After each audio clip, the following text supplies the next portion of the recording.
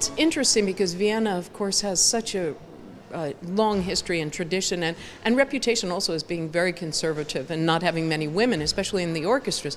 But I haven't felt this kind of welcome in a long time. It's been very, very warm, very receptive. People are excited. It feels like people are ready for a change. And they say, come on, let's go. So I'm very happy about it. When I started in this career as a conductor, it was very lonely being a woman.